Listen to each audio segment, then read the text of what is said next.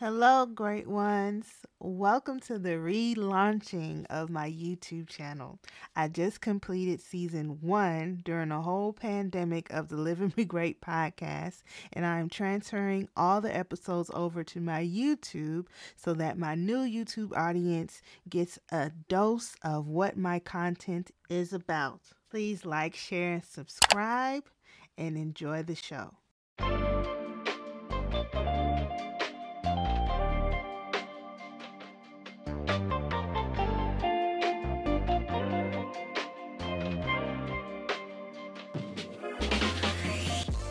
Hello, great ones.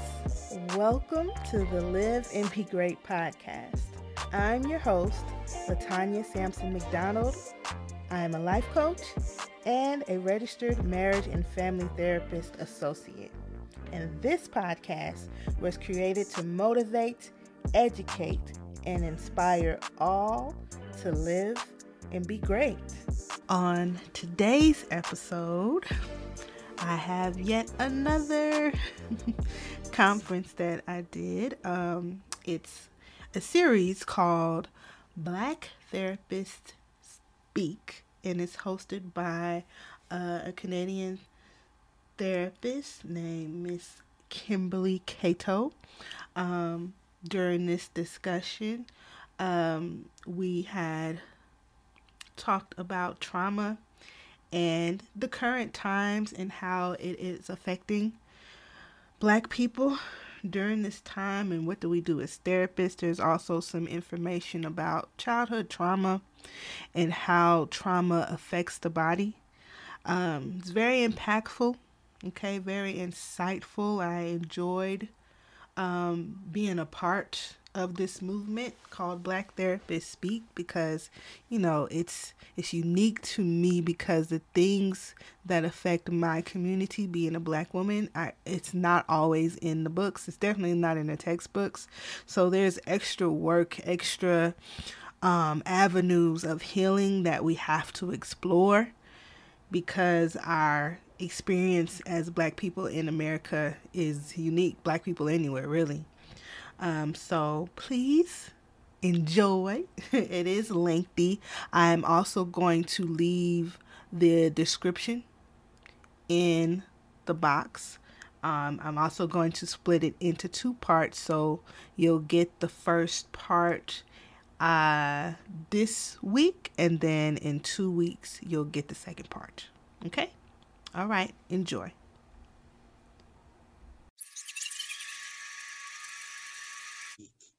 My name is Kimberly Cato, and I'm the registered psychotherapist and CEO of True Roots Counseling Services, where we purpose to come alongside people who are overwhelmed and perhaps blindsided by life-altering circumstances and give them tools and strategies designed to help them, transform their trauma into triumph.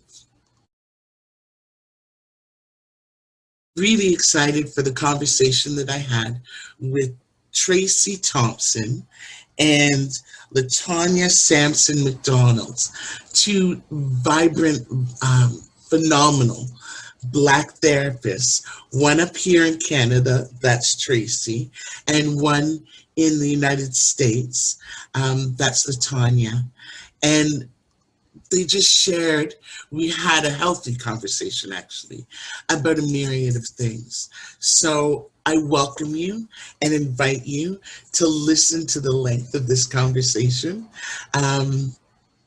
Be sure to, like and subscribe and ring the bell. But even beyond just that, be sure to take notes and pay attention to the brilliance and the wisdom that they impart together.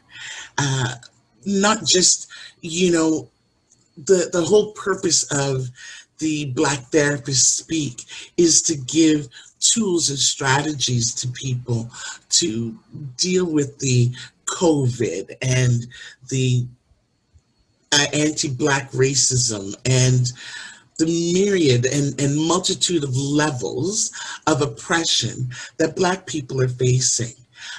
We had a really interesting conversation about mental health in the Black community, and I just welcome you to take notes and to really dig in to this conversation so that you're left with the tools and the skills and the strategies you need to face the things you encounter on an everyday basis. Join me, join us in exploring what mental health looks like in the Black community. Thank you so much. Oh, ring the bell, subscribe. Share this with other therapists, other people of color, other people that you know who may be in need of support. Share it. Bye.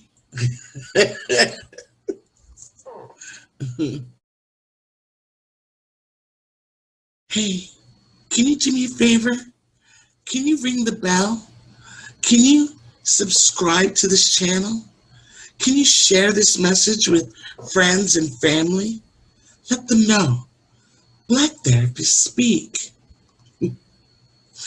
Bye now.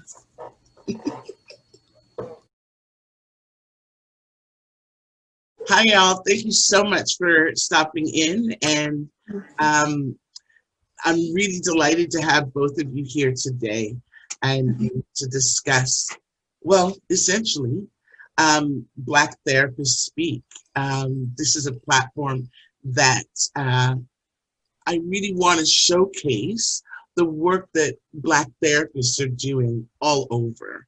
And so I really appreciate the two of you responding to my call for Black therapists. So why don't we just start with, and I'll just kind of go in order of who appears on my screen, though I'm sure it may be different on yours. But Tracy, could you just tell us a little bit about who you are and what prompted you to respond to my request for Black therapists to speak? Well, initially, I've been a family counselor, just centralized in children and families for the last 15 years. I've primarily spent a lot of my time with youth services regarding probation, reintegration, and also education. I have extensive academic experiences with youth in trouble or youth dealing with learning disabilities or mental health issues. Yeah. And one of the things that really touched me about your post was the fact that what I'm seeing, or some of the responses community-wise, is that there are a lot of families right now that are hurting. And I felt that it would be really great to talk about the Black perspective or lens through that capacity. Excellent. Yeah, excellent. Thank you so much for responding. Latonya, dear, same question. What brings you to Black Therapists Speak? And tell us a little bit about who you are and the work that you do. Okay. Well, I am an associate marriage and family therapist. I have been in the field for about, I want to say 3 or 4 years now. And what I've learned is that a lot of the experiences, a lot of the way we view mental health, it's not in a book when we talk about African Americans and how they experience mental health issues. Like I would always say that our depression doesn't look like everybody else's depression. Our depression looks like I get up and I go to work every day, but I'm gonna come home and I might scream at my family and, vengeance is mine, right? And that's what it looks like. And to normalize that coming from a space, especially as a Black woman, a lot of us have been therapists for the community since we were birthed. Like I was my mother's everything. Okay. Yeah. And she was her mother's everything, and back on. So having that experience and being able to bring it to the forefront and meet people where they're at is kind of my mission. And I've worked for the victims of crime in South Central LA.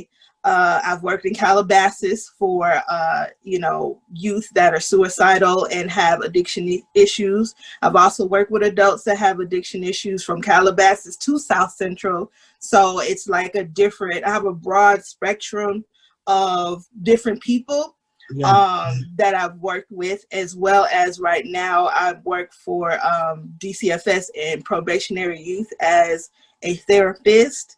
And man, the similarities is everything is related to the childhood, every last thing. Yeah. So being able to impact those different communities, but bring them back home to one, has been extremely helpful. And what brings me to Black therapists speak, is I want to, get validation for myself, but also give validation from what we all feel, and what kind of brought us all into the field is the unspoken, is the what happens in my house stays in my house, is the, oh, just pray it away, oh, they just a little touched. That type of commonality, and not in a shaming way, but in a way to where I could say, I see you, sis, I see you, bro, I understand. Now let's come together and try to make this make sense. Absolutely. Well said. Well said. How do you view what's happening in this era of COVID, and how did that impact the work that you do? Tracy, go ahead. Oh, sorry, Tracy, we can't hear you. I think right now it's been a bit of a sliding scale, where you find people that are in extreme issues of neglect, also the fact that they've been living a very secluded life. Yeah. And this seclusion has turned them into people that they no longer recognize. Yeah. And you have to talk to them about the state of brokenness that they may be feeling, or the state of decay. Yeah. So the brokenness is like, usually something has really declined within their life and they believe that's the problem. Right. Or if it comes to a child, the child is the IP, the identified patient. Yeah. Once you get into the family circle, you notice that there's a lot of more festering going on, where there's a lot more breakdown. There is multiple systemic issues that have been ignored and now have turned into a state of disease. And then you're trying to amend these issues because you have to deal with the IP, which is the child, but also the festering situation. So you're putting out multiple fires, right? Yeah. And those multiple fires, a lot of times I find that the child feels the blame for, even though that may not be the identified issue that is like engulfing the family unit or engulfing the structure. If it's second generation child living with extended family, because that a lot happens within our communities as well. And just that piece is big too, where, you'll hear, well, we don't really believe in therapy, but we had to do this. Yeah. Or, therapy is for rich white people. So we're just doing this because we have to. So just tell me what we have to do and let us get back to our everyday lives, because I have to do this and I have to be here. And then you're trying to tell them, well, you know what? It's not just because of the color of my skin is why I'm helping you. It's because there's an issue. So let's work together. Let's try to find that solution. Solutions come from you. I help you. I'm your navigator, but the solution comes from you. And that's big for them to know, right? Because they feel that I'm here to judge them. And I'm like, I'm not here to judge you. I'm here to help you or aid you with your issue. Help seems like a handout. I'm not here to give you a hand out, but a hand up. So let's do it that way. Excellent. Excellent. Thank you. Latoya, how has COVID impacted you and the work that you do? It's very difficult because I'm now back to my community. So I feel like Black people used to be having stuff taken away, and especially working with DCFS and probationary kids, they're like, right? I'm used to not having the norm. But from the outside, I think it's an equalizer a little bit, right? As far as having something taken away and there's nothing you can do about it. I think the scary part is nobody knows what they're doing and nobody has the right answer. Yeah. So that part is also difficult. And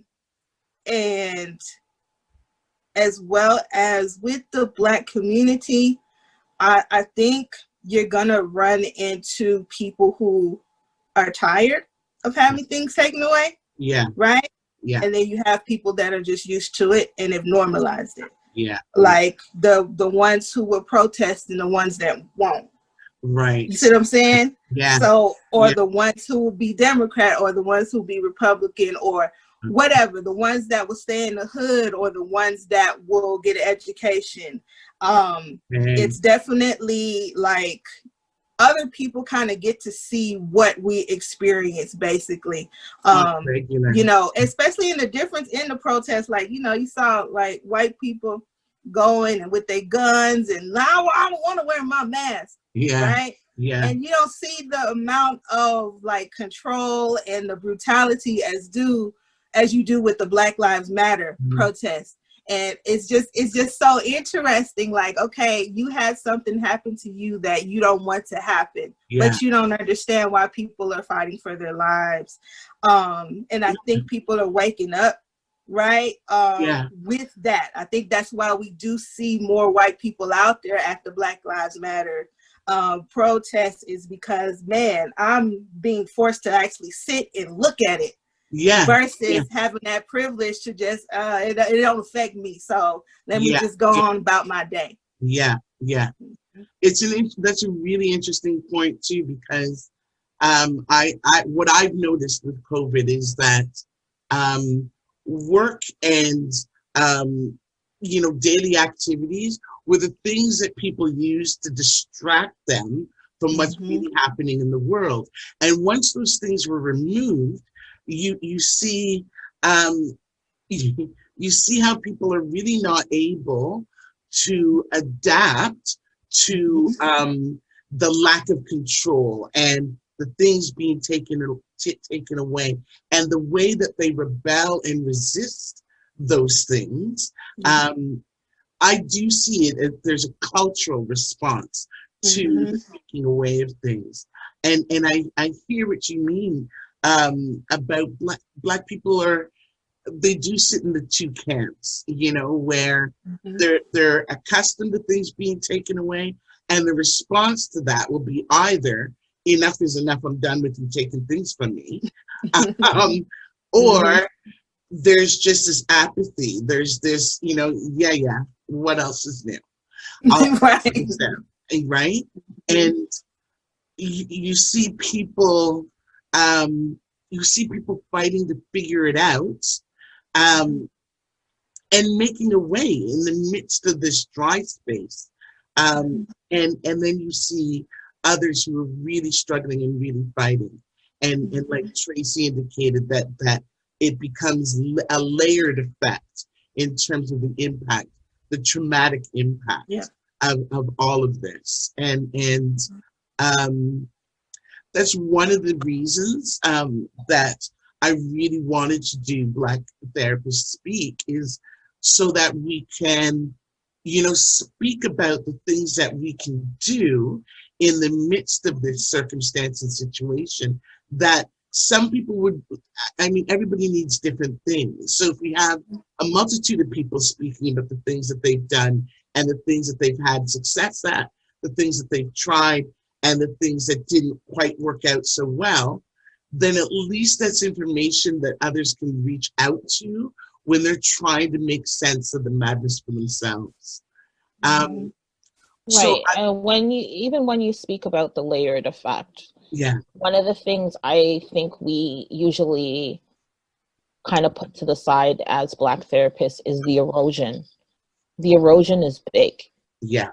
And I feel that a lot of times when the family isn't in a state of decay, we only see the surface level because we're so good at putting on appearances. Okay. Yeah. We know how to hide our pain and smile and walk through that door and continue our day. And it's hard when somebody of your same ethnicity, same culture comes to you and says, listen, I can see past the guys. We need to deal with the problem. And that is big. Like, I haven't, like, especially because being from Caribbean dialect and you have to speak different dialects comparing to who you have to speak to. Yeah. And then them knowing, okay, I was seeing just another Black face with an education stamp, but now she's speaking to me in my dialect. Yeah. I can't hide. Yeah. I can't hide from the problem because she knows. Yeah. She may not have talked to me that way at first. Yeah. But I say to my clients or families, I have to talk to you in this tone, but after, when we get to certain points, I will be speaking to you in our dialect if I have to get something through. So understand it's going to come from both angles and we're going to target the problem, because I'm not the type of therapist that sits on a problem for 2 years. Like, we get down to things in the bulk of a session. We get down to things in the bulk of a conversation on the phone. When I ask you to fill out something, I want to know the truth. I don't want to know the sugar glaze. I want to know what's really going on. Yeah, yeah. And getting really genuinely to the heart of the matter.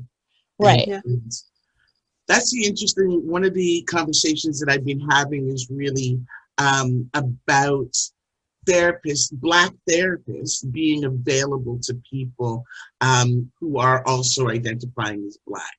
And because there's the running conversation that Black people don't access mental health. And I have a theory on that, but I wonder if you can respond to that question.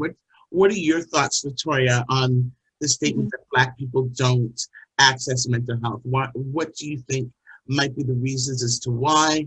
And have you ever encountered this as well? Yes, it's Latonya, by the way. Sorry. I'm sorry. It's okay. My whole life, it's okay.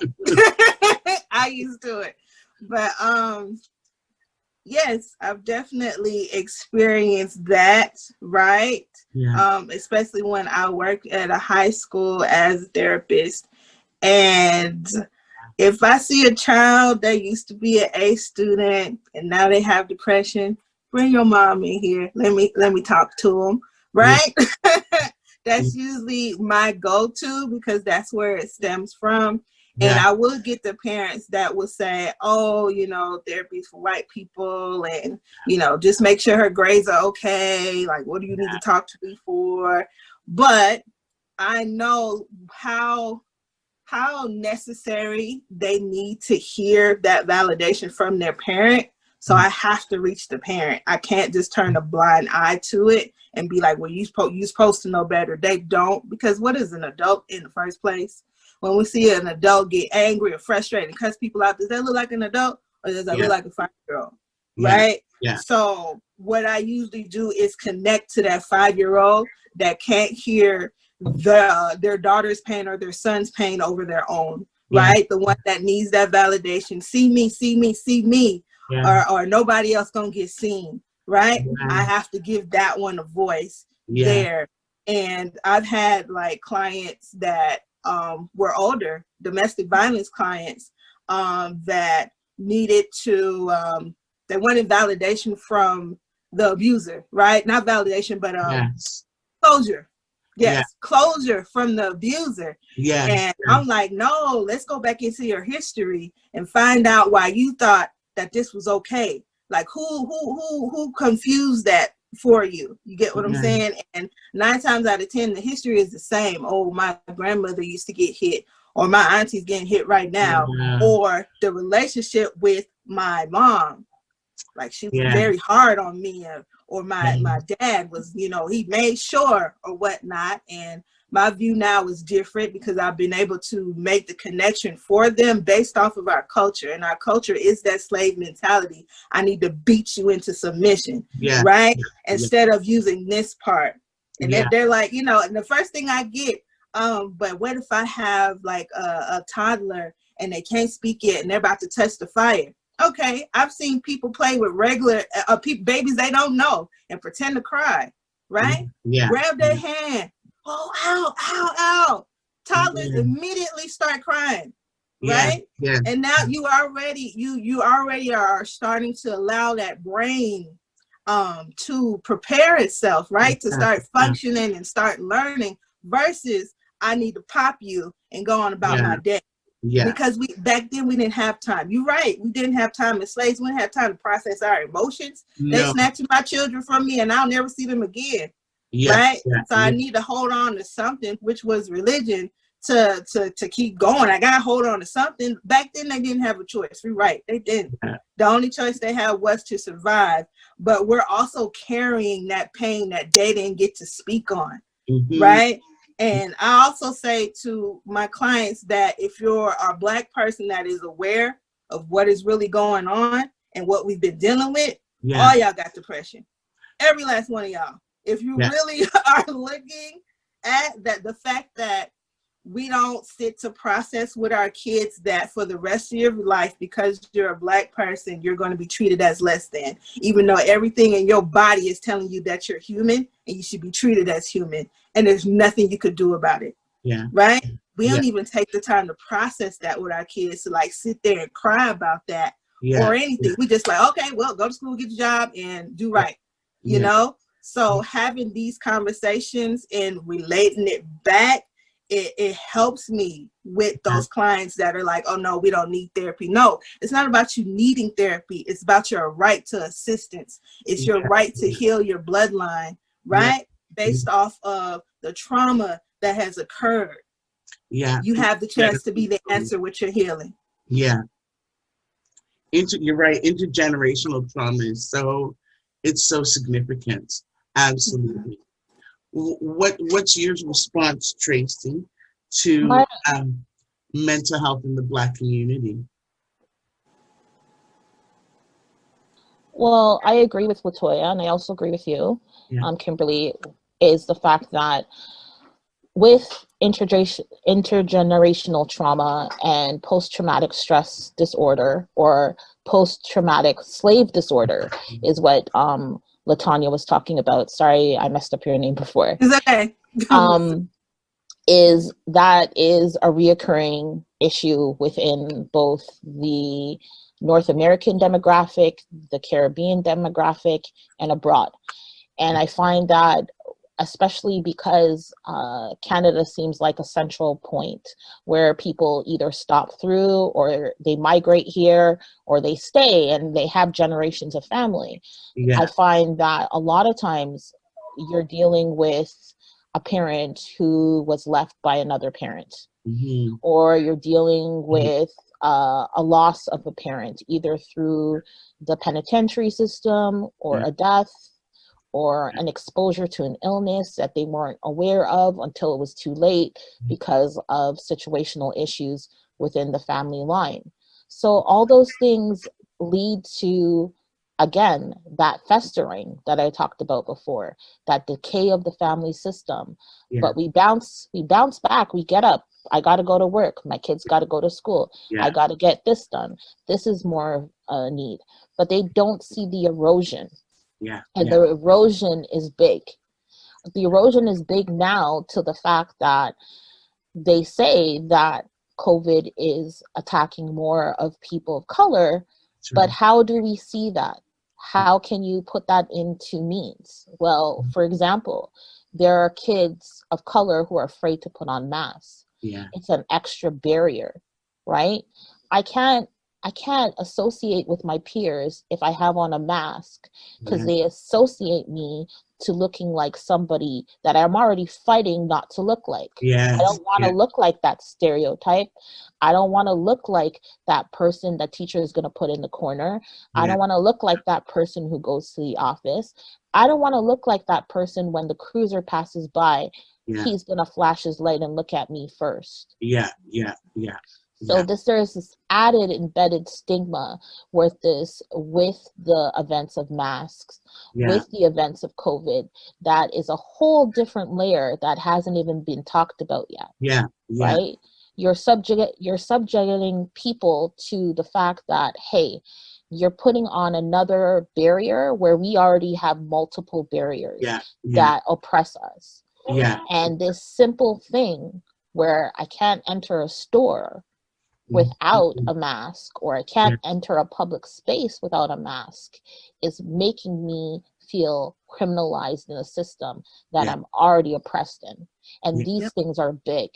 And we really have to address that as therapists, because I don't even think we'll even realize the shock value to the school age children, because they'll have to grow up with this stigma and this oppression, right?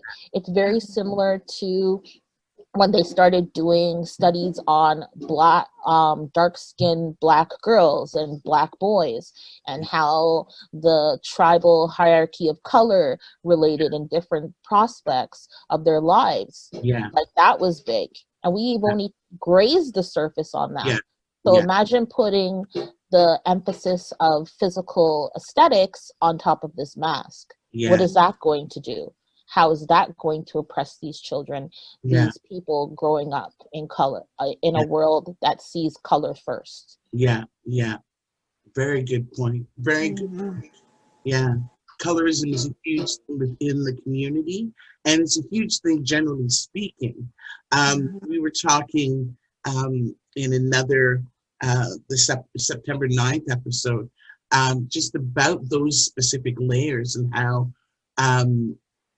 you know, in white supremacy, that otherism is often, it becomes an internalized racism within the community, because the colorism was born out of the supremacy, the favoritism given to the fair-skinned slave, as opposed to the punishment given to the dark-skinned slave, and the labels attached to them were really ingrained in African American, African Canadian people who were enslaved. And so when you start seeing generations after that colorism still being a thing that we actually hold within the community and hold against one another, it's the internalized racism. It's the Stockholm syndrome. It's the taking on the characteristics and behavior of the oppressor, and turning that against one another. And I do see that tremendously as a response to the oppression that we've endured and lived through, and as understanding and looking at mental health within the Black community and our resistance to stepping out to receive it. It is, I think, multi-layered in that the language of mental health has always been used against us. It hasn't worked in the Black individual's favor. In terms of the DSM-4, even a literal diagnosis being ascribed to Black slaves who had the tenacity to want to flee, and this is then criminalized and seen as a mental disorder, as opposed to a realistic desire for somebody who's captured and held against their will. You should want to flee. So because mental health often is being written by or and administered by the white population and the oppressor, it was often seen as something for for the oppressor, for the white person, and against the Black person. And so there's a resistance sort of ingrained in us not to ascribe to the language and the practices of mental health. And so, but what we need to be doing as a community is looking at the things that we do tribally, culturally, as a community, to create safe space, to alleviate and minimize stress, the way we care for one another, the way we love on one another, the way we come together when things are rough. Although we wouldn't call that mental health, it is mental health. Mm-hmm. It is creating safe space. It is alleviating and de-escalating stress. But I think we need to really work on the language. What's your response to all that, or do you have any? My response would be, I'm going to take it from a twofold approach, okay? Because I deal with clients that are from the continent, so they've never dealt with slavery. And then I also deal with clients that are originated in either the States by slavery or clients that have migrated from the Caribbean. So it's the dysphoria on 3 different frames. And the dysphoria look when it deal with clients that who've come from the continent and have not dealt with slavery but have dealt with colorism. Their approach to systemics and the pockets within society that don't accept them, especially when it comes to therapy, is very unique. So a lot of times I've dealt with clients who have never seen a Black therapist, don't know that Black therapists exist. And you have to explain to them that this is just like your healing circles. Okay, think of it about your healing circles, and you go to your healer. It's the same type of connection. You have a talk with your healer, and you work out a plan, and then you come to an optimization of how to make that solution. And then you have the people that born generations, and they've been accustomed, but they're still not a part of the main framework. So you explain to them, okay, yes, I understand that you have an appearance in your community that you need to hold up, but we got to get down to these things, because if you don't get down to this, you're going to have a broken glass, and nobody drinks out of a broken glass. Yeah. Yeah. And then also with the Caribbean, it's very interesting, because then it's about religion versus culture and societal oppression. And that's a very interesting mix. So taking the fact of, yes, God heals all things, but right now God has led you to this path where you need therapy. How are you going to integrate the word with therapy? Yeah. That is big. Yeah, absolutely. Absolutely. Coming from, as a chaplain, that was always a very interesting dance, the religious aspect of therapy. A very interesting dance indeed. Latonya, what are your thoughts? My thoughts are, and it's quite interesting that you guys are based in Canada. I believe I was born in Canada, but by way of my parents being from Guyana, the Caribbean, but I live in America, and I live my life as I never knew what to call myself, because people just assume I'm African American, and I'm like, I'm Canadian. So what am I? Right? Yeah, absolutely. The labels, and basically you like you guys talked about, Tracy talked about dialect, right, and the language that you speak. I've learned that it is okay to meet everybody where they're at, right? And we don't have to hold on to the things that are so-called true of the culture, because a lot of the things that we hold tight to the culture don't come from our culture. Like we talked about earlier, only white people go to therapy. I remember I even talked about this with a gang member that I'm counseling, and talked about the whole no snitching thing, right? And I'm like, you really think that came from our community? Look at what happens when these former police officers like blow the whistle.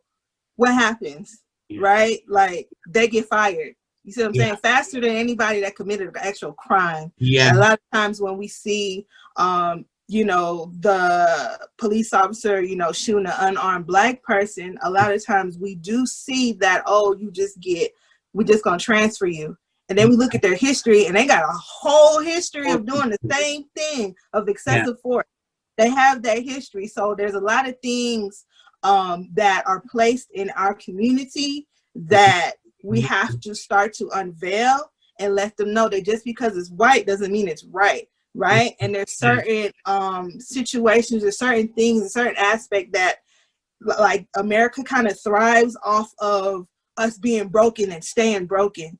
So it's certain things that we've glorified that they push on us, right, to stay broken. So I always have to relate it back to myself, right? And humanize that and show that, okay, I can change, I can wake up, so can you, but let's bring it to where you understand it, right? Like, even when I always have the conversation about, okay, stop hitting your kids or whatnot, I always, okay, tell me that story when you remember that whooping, right? Because everybody remembers it. That story that you 70 years old, still remember that time when it was a bit too much for you.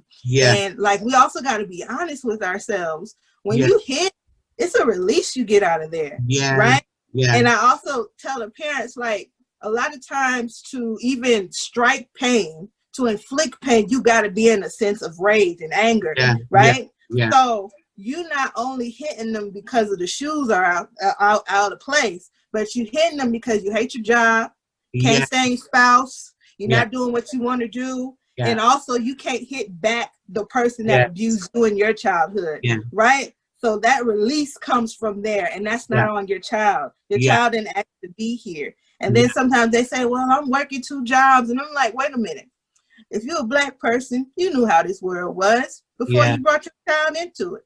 So how dare you blame them because you got to work hard, right? You see what I'm saying? And because nobody normalized or let them weep about the pain of that, they're not finna hear their child say anything. You see what I'm saying? So I always try to connect it back to there, even with people who are not in our community. Right? And that's another big lie, because they think only Black people hit their kids. No, that's not true. That's not true. And one of the scariest things is that we've been all fed this lie of what the American dream is, right? Even other countries have been fed the lie of the American dream. Get the job, get the degree, get the spouse, get the house, get the car, right? And you're going to be happy. Why do you see a CEO of a company jump off the 10th story and kill themselves? Right? Because I think that's the scariest form of depression, is that, wait, you told me that if I have all this stuff, I'll be happy. But I'm not, right? And it has to go someplace. And I think that's also, like, this is like a sidebar. I think the psychological aspect and the erosion and the decay, like you guys were talking about, was also missing from the civil rights movement, right? They didn't connect that part. Like, you told me, right? Go sit in at these protests, be nonviolent, let white people spit in my face, hold me down, kick me down. Yet, when I come home, if my room ain't clean, you ready to knock my head off. So the anger has to go somewhere. And a lot of times it's on to our children and it's on to our families, Yeah. because we've been taught, oh, just pray about it, just push through, just hold on, but not heal from it. We can't say, okay, this person hit me, and then, all right, put them in jail, and you do nothing. How do you have to heal from that pain, or that whatever happened will look for resentment, and somebody has to pay for it. Yeah. It's interesting because it sort of ties back to what Tracy was saying a little earlier about post-traumatic slave syndrome. Dr. Joy DeGruy talks a lot about just generational pain and things that come from generation to generation, and that much of the reason why we and it's one of the things that I resist, but when they talk about black on black crime, which is a misnomer, because it doesn't matter where you are. There's white on white crime, there's Asian crime, there's the crime is inflicted against the one with whom you're that lies within your community. So if your neighbor has things and you want those things or need those things, and your neighbor is of the same color as you, that's the white on white crime, the black on black crime, whatever the case may be. But that's just an aside. Because the intergenerational pain and trauma, it's really born out of whoever is put that fire in me, the one who is actually oppressing me. They're the powerful. I cannot exercise my anger and frustration against them. So I come home and the neighbor rides by, on a bike that I want for my kid, or says something that disrespects me. And I'm living a life with this oppressor's foot on my neck day in and day out, and I cannot say anything to them. But you who are in my community and you disrespect me, now respect becomes a currency for which I will die for. And so, killing and harming those who show you that disrespect, who are within your community and not the actual one to whom or with whom you're angry, that's where the behavior comes from. There's a lineage and a history to it, in much the same way as you're talking about the physical punishment of children. And when you hit your child, it's not the child that is standing behind that slap or whatever. There's a whole history behind that, and it can get out of hand far too quickly, which is why it's not good. We need to be using the communication. We need to be talking with the individual. We need to be talking, number one, with ourselves and understanding the history of trauma that is bringing us to this place where our instinct is to act out violently. That aggression is not good. It's not good, and we need to understand what it's born out of, so that we can get a handle on that.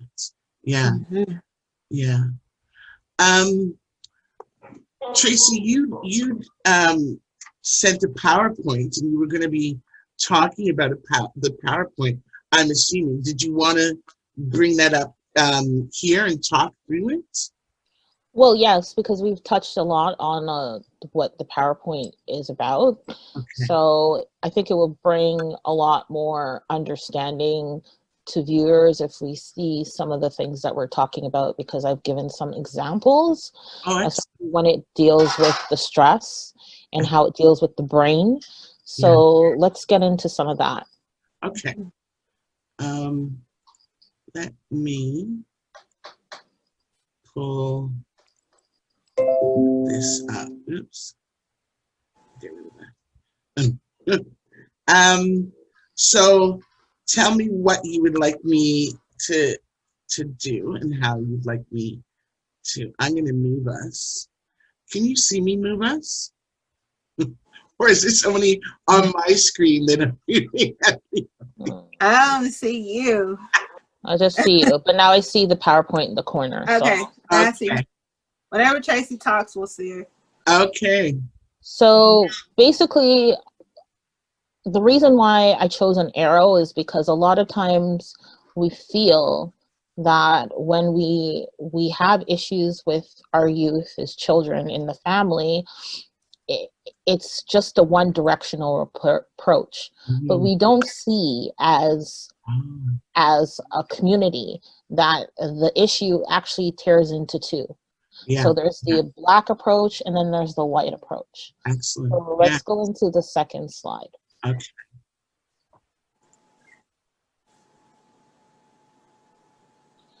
So basically what's really been going on is the fact that we've been talking about as Therapists United today about our caseloads, our outlets, the approaches within our families, our friends, and also community members. But what are the kids actually hearing? What are the kids actually feeling? What are they actually getting to? What is their feedback from the things that they're taking in on a daily? And I think that's the thing that we need to really subscribe to as therapists right now, and take their individual approach and make it more broadband, so we as therapists can learn from their experiences. Yeah, absolutely. Sorry, you just here.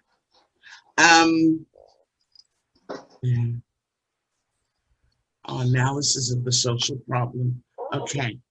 Right. So I like the fact, one of the reasons why I did reach out to you, Kimberly, is because I like the fact that you talked about George Floyd.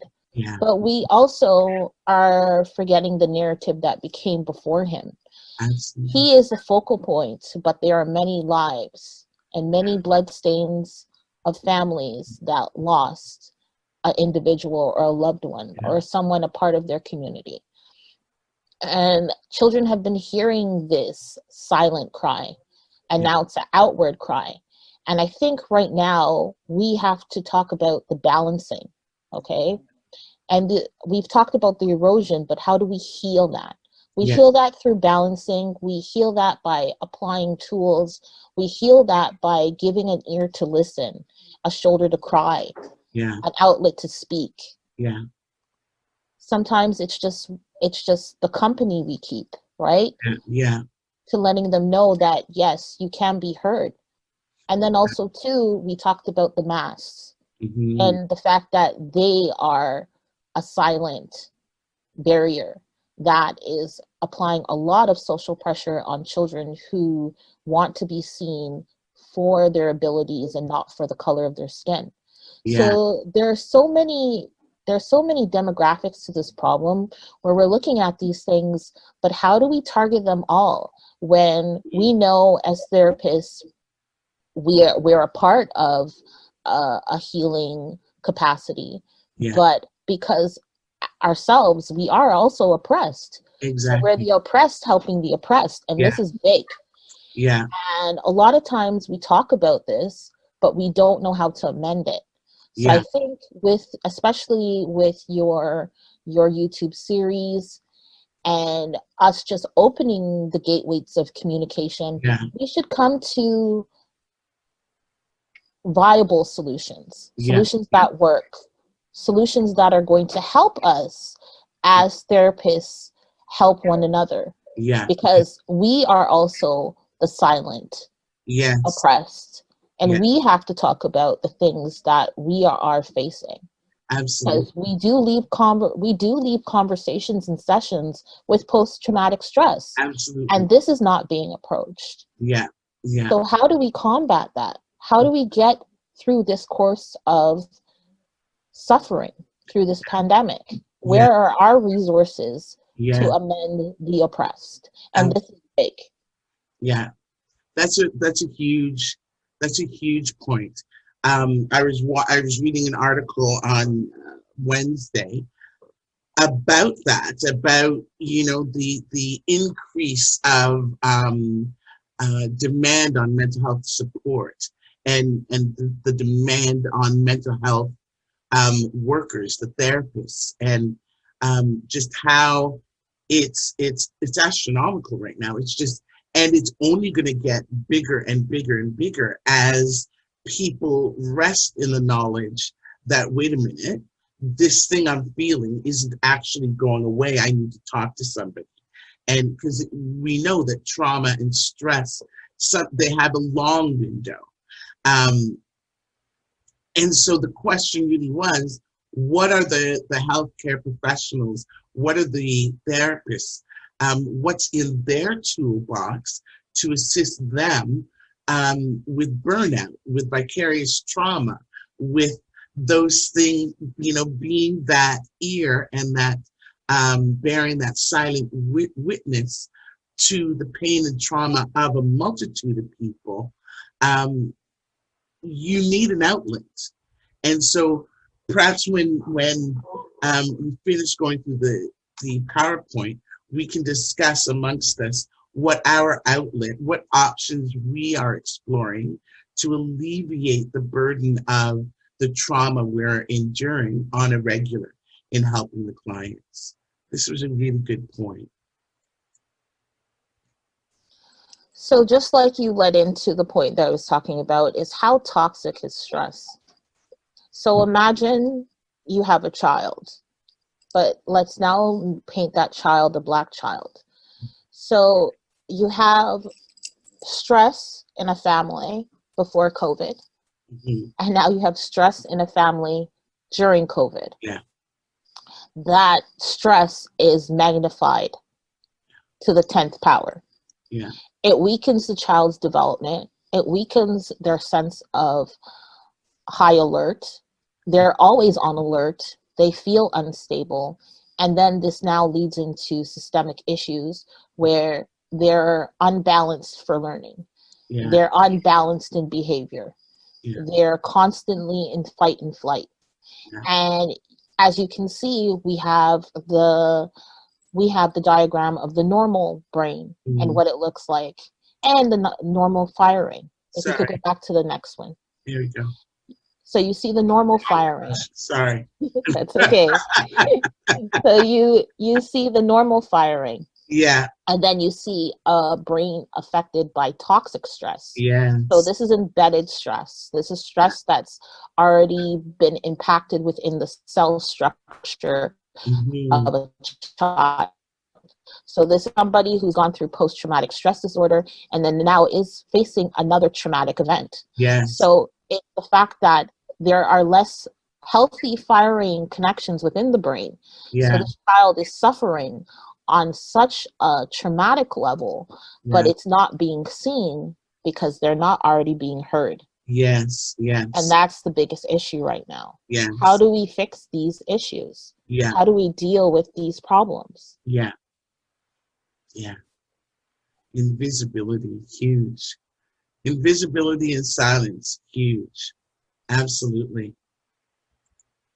Next. So again, like I was speaking about stress, I'm also talking about the nervous system and the vagus nerve.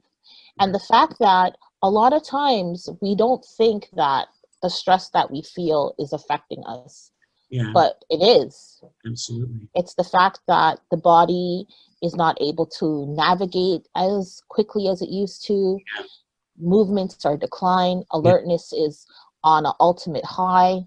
Yeah. The fight, flight, and freeze. I'm seeing this with a lot of children that I deal with, that the fact that they are always in this motion, and I have to teach them or talk to them about being, instead of being reactive, how to be responsive.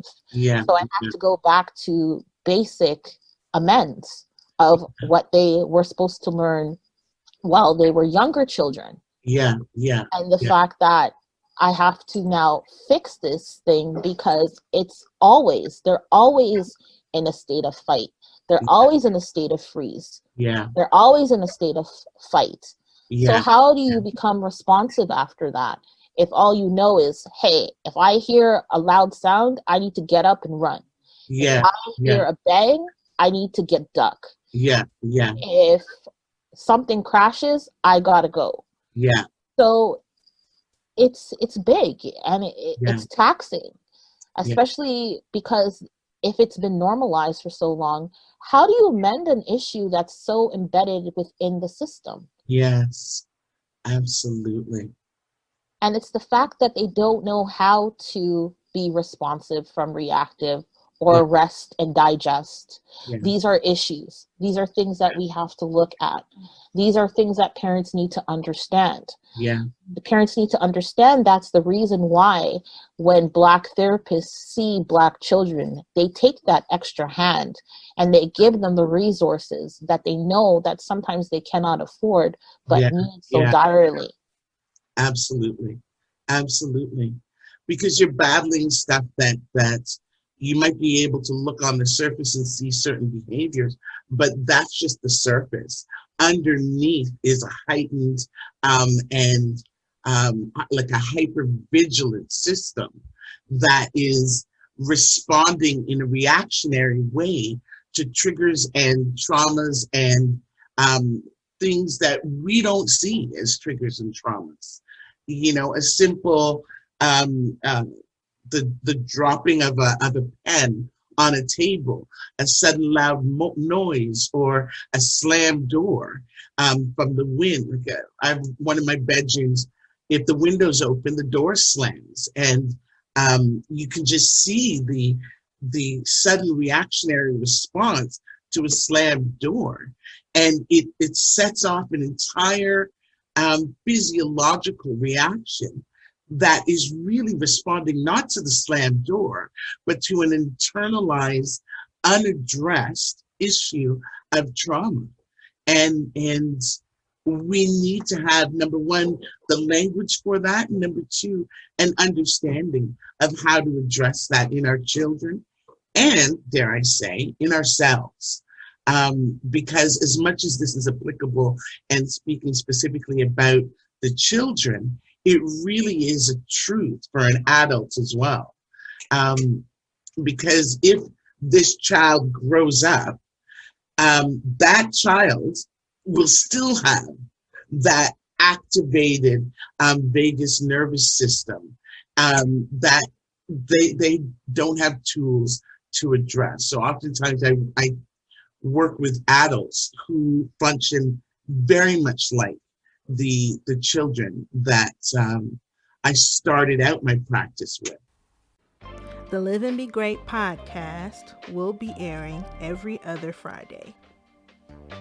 If you have truly enjoyed this podcast, thank you. Thank you for listening. Thank you for giving Live and Be Great a chance. Please feel free to share, like, give a review, subscribe on whichever platform that you're listening to right now, on iTunes or Apple Podcast, Spotify, Anchor, as well as Google Play.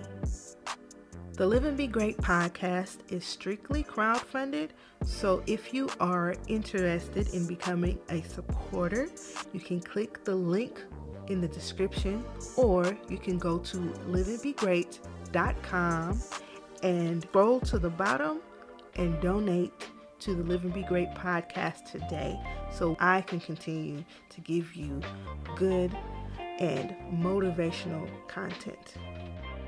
Thank you all for listening, and don't forget to give yourself permission to live and be great.